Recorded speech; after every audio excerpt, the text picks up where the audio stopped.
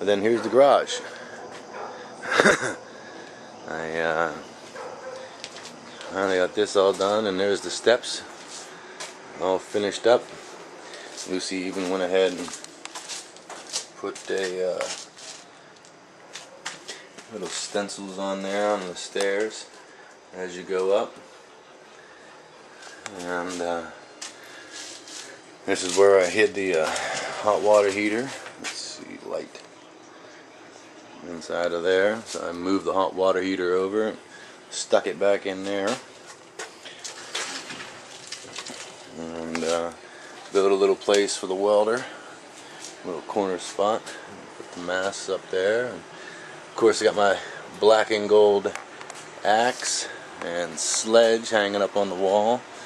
And this is finally finished, but I haven't got the flower room in there yet, so I'm thinking that that'll be down there, but right now it's holding camping gear and stuff. And then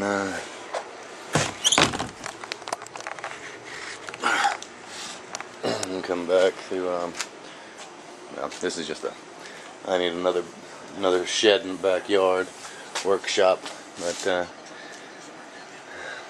you know, put everything there, rollers. I can move them out of the way to get the stuff, you know. And I painted the workbenches, reorganized everything, and then here's this side. Made a new workbench and a couple shelves to put my paints and screws and stuff. And that's an access panel to the furnace, so I can change my air filter. And made that little frame there. Close this in. Then we go back into here, where I'll make another video and show you what I got in here. And then let's head to the garden. I'll show you my tomatoes. Like I said, I still got a shit ton of work to do all along here in the back, but it's supposed to get up to 96 today with a heat index of 100 and some. No way. I'm not working in this summer heat. It's crazy talk. But I need to come back here and clean up this mess. And let's go in here and see how these things are doing. I rebuilt my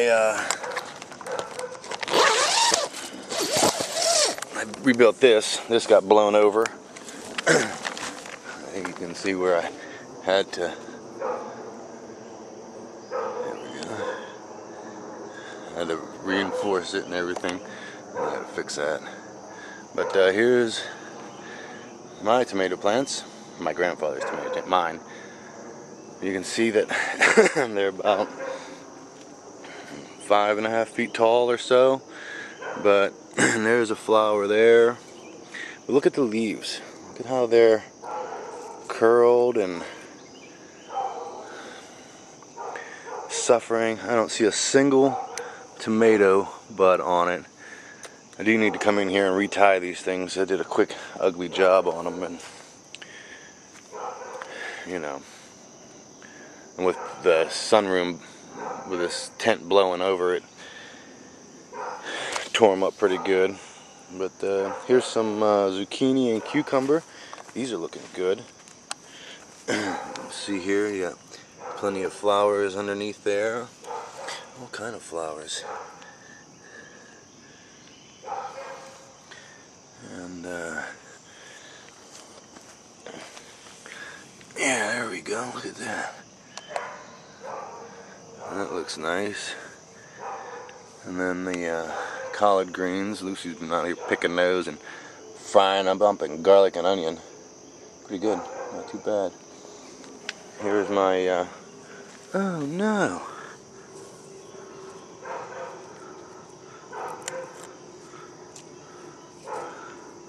What the hell's going on here? This is the one I had. I just put this out here last week.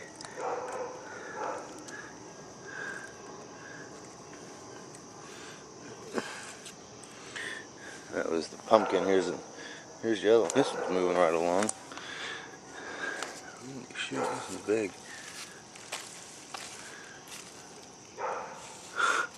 Look at that. So there's a pumpkin, my attempt at staying in the pumpkin growing contest. Hopefully that'll come along. And I got my peppers back there. I don't know if you can see them. Those look pretty good. You see that there? And so that's the little mini garden. And when I get up to my grandpa's, I'll take a picture of what a real garden's supposed to look like. I think these are, let's see, she's got these here. Cantaloupe, midget cantaloupe.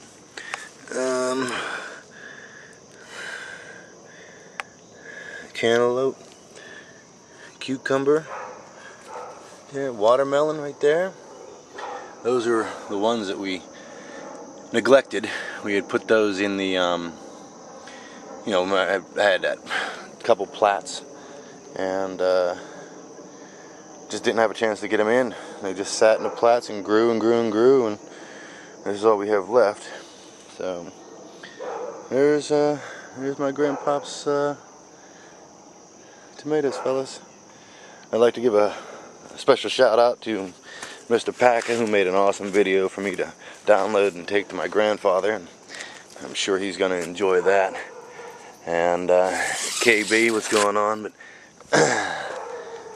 I just right on, Mr. Packer. That's good stuff, man. I've been, like I said, working here and framing up that basement and finishing up the brickwork and planting and such, and haven't had any real time to make a video. My grandma's bougainvillea that we put over here is doing pretty well.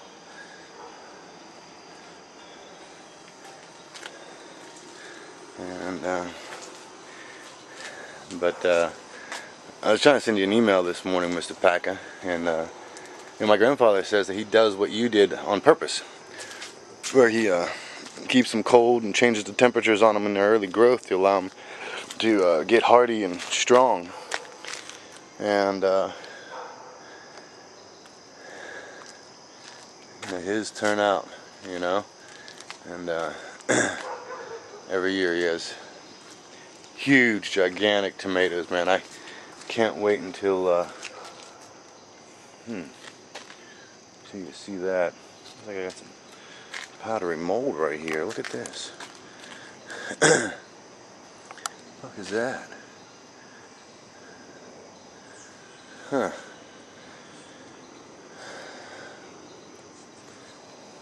Look at that. Now, I looked up powdery mold because I heard you guys talking about it a few times, and they said cinnamon works to kill powdery mold. So I'm gonna get out here and throw some cinnamon down on those things, see if that works. And yeah, that's what I got. There's a workshop now, as done as it's gonna be for the next couple months until I decide to change it. I got some dumbbells.